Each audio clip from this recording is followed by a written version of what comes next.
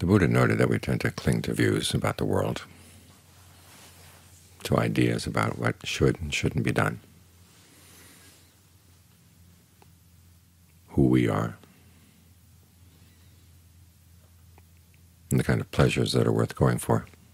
But it's very rare that any one person would have a consistent, structured view around these things. Our views are more like having a big grab bag full of Legos. We reach into the grab bag and we find some bits and pieces that have sometimes been put together, sometimes they're just individual pieces. Sometimes it's half a house, sometimes it's half a building, sometimes it's a gun. All kinds of things. And we tend to pick our views at any one time out of the grab bag, depending on what we want.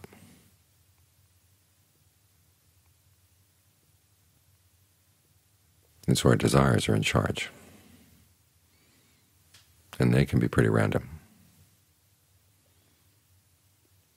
When we come to the practice, though, the dynamic changes.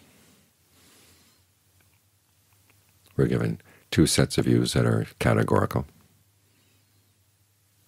One, that skillful actions, skillful qualities should be developed, and unskillful ones should be abandoned. And two, the Four Noble Truths, together with their duties. And if we have conviction in the Buddha's awakening, we believe these really are categorical.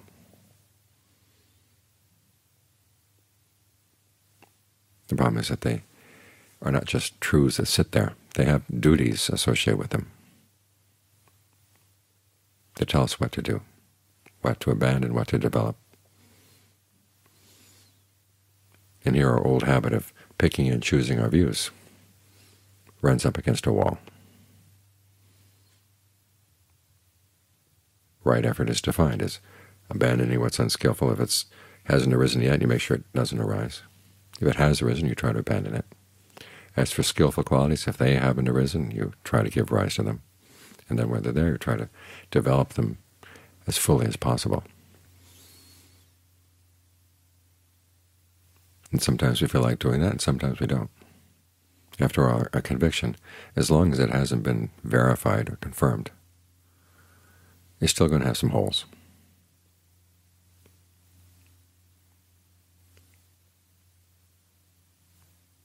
You have parts of the mind that are on this side of the Buddha and parts of the mind that are on the other side.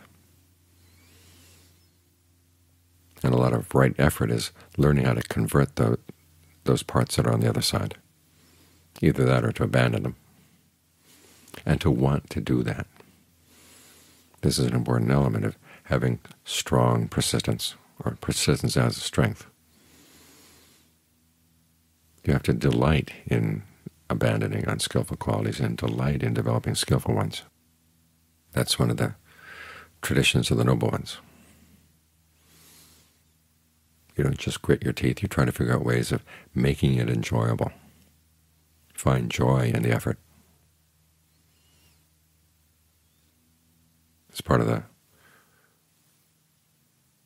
formula for right effort is the phrase generating desire. There's another part that's translated as uplifting your intent. The word for intent there, citta, can also mean mind. It can also mean heart, lifting your heart up. Saying, yes, I really do want to do this. I'm tired of all the suffering I've been through in the past. And I'm tired of looking at my own actions and seeing that they've been creating suffering. I want something better.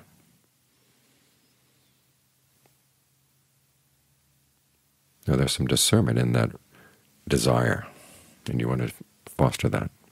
But you lift up the mind. The Buddha gives the image of someone who has some discernment, as climbing up in a tower, and you have a much larger view of things. And the petty concerns, the pettiness of your defilements, begin to seem really small. You tell yourself, I want something better than that. And then you want to carry through with that desire.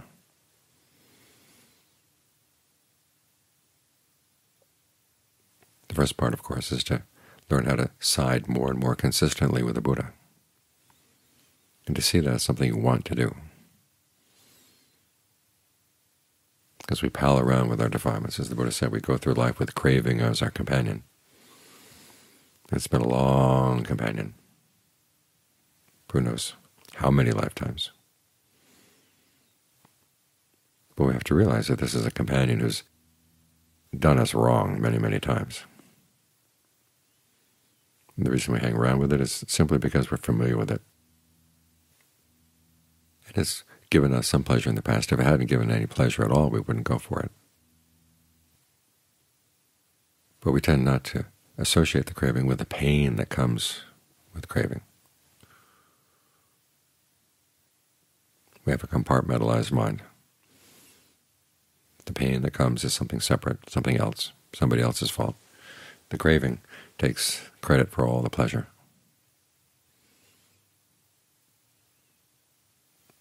It's like those theistic beliefs where the God who creates earth, or who creates the world, takes credit for all the good things in the world, but not for the bad things. That's what your craving is like. And so you have to learn to realize, okay, it's not your friend.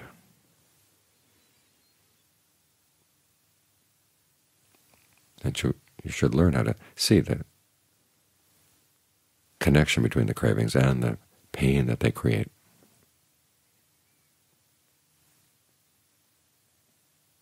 That's why the Buddha has all those images for sensuality, like a dog gnawing on a set of bones. It has no meat at all, it's just the bones.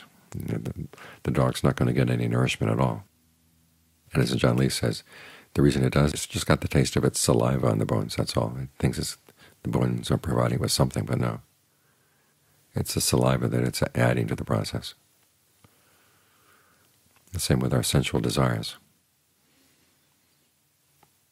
The objects of the desires are not that wonderful when you really look at them carefully, look at them all around. But we don't look at them all around, we look at them on one side. And then the saliva of our desire, the saliva of our lust, the desire of our cravings, that gives us some flavor. But if you realize that's all it is, you begin to say, I want to get out of that. I want to get out of that oppression. Go down that list of the different images the Buddha gives of a person carrying a torch, and the wind is blowing the flame back at him.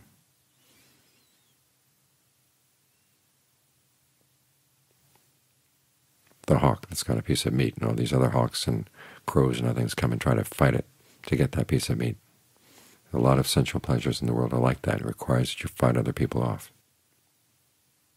So learn to look at these things, as the Buddha said, see the drawbacks, see the degradation.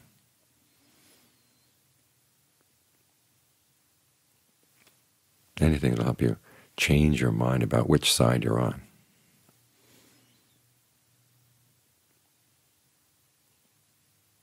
And this is going to be an ongoing process, because the mind's going to keep switching sides, going back to its old friends. But you've got to get quicker and quicker at recognizing what's happening.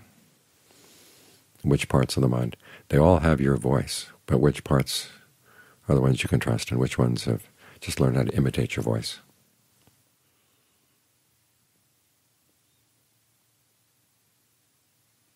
So you can change your allegiance.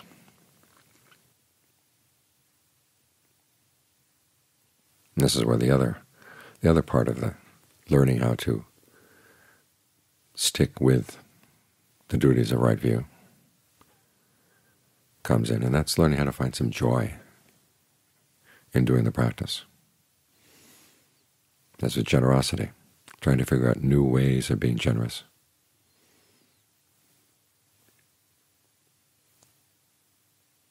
If your mind likes to be creative, okay, that's a good place to look. Of the various parts of the path, that's the one that's allowed the most leeway in terms of your creative ideas about what would be a good thing to give to whom.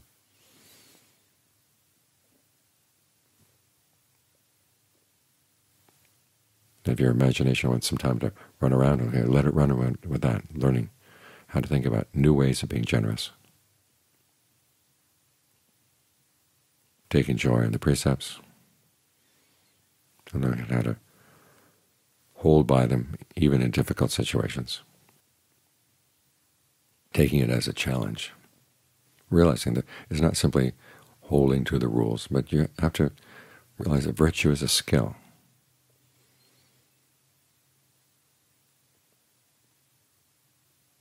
There are times when you have some information, someone else wants it, and you know they're going to abuse it. How do you not give them the information and yet not lie? That's a good challenge. We've got some inconvenient animals in your hut. How do you get rid of them without killing them?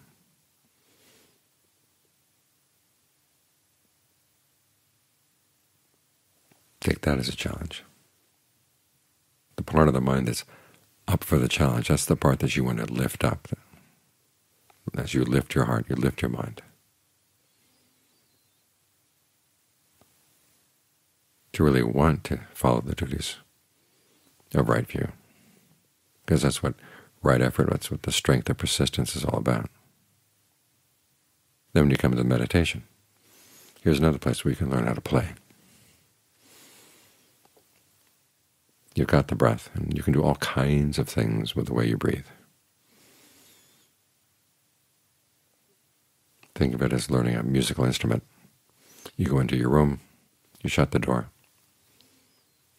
say it's a guitar, and you play on it. At first it doesn't sound all that good, but then you listen, and then you change the way you play, and then you listen again, you change the way you play. And then you find you get better. Then you listen to other people who are really good at it.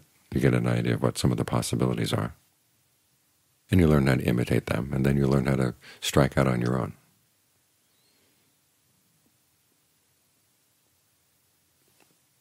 The important principle here being is that you enjoy doing this. Enjoy the challenges that come.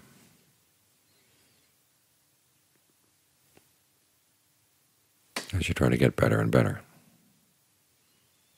Think about Ajaan Lee working with his breath.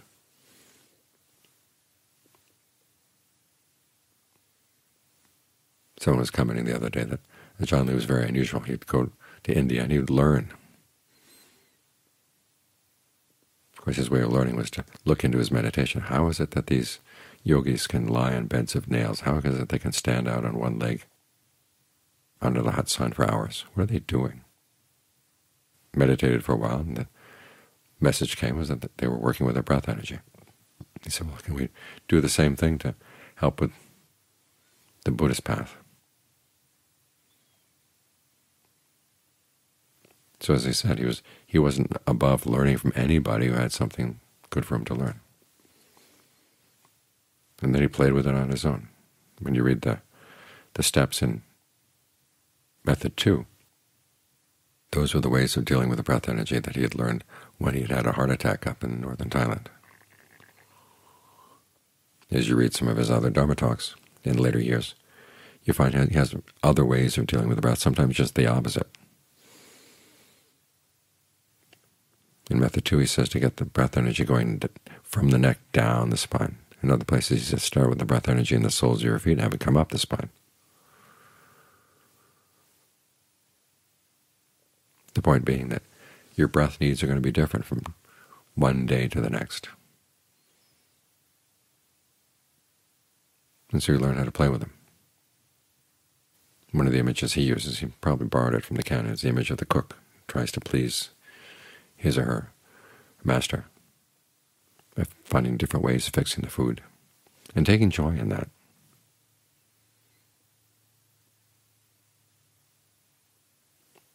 You've got a picky mind that has trouble settling down. Okay, find some way. What can you figure out that the mind would like? And what kind of challenges does it find interesting? Sometimes it's simply a question of which direction the breath should go, where it enters the body. Other times it has more to do with just the whole issue of perception. When you feel tension in some part of the body, is it really in that part of the body, or is your mind lying to you? Is your picture of your body all scrambled? Well, try thinking of it in other ways. Many times I've found if I had a pain or tightness in my chest, it really wasn't in the chest, it was actually in the back.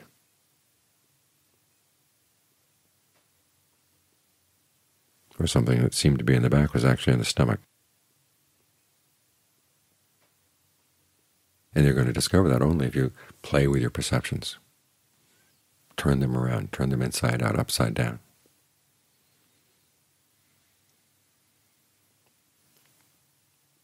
And find some joy in the challenge. It's in this way that you learn how to lift your heart, instead of just rummaging through your bag and trying to find, well, which view will justify what I want to do. You see, here's the Buddha's already thought out the right views that we should take as our working hypotheses. Now, if you take them on, what does that mean you have to do? And sometimes it means doing things that you don't want to do, or not doing things you do want to do. But if you learn how to take that as a challenge and find some joy in meeting the challenge, then it really does lift your heart.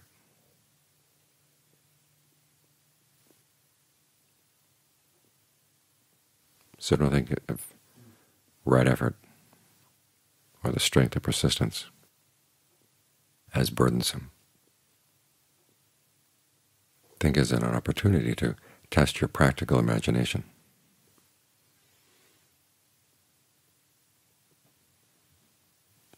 And to learn how to side with one consistent view that really is for your true best interest.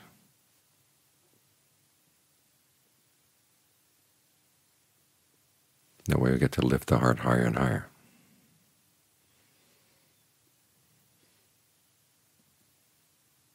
It's dimensions you can't imagine. But it does take something of your imagination to figure out the path and figure out a way of enjoying the path to get there.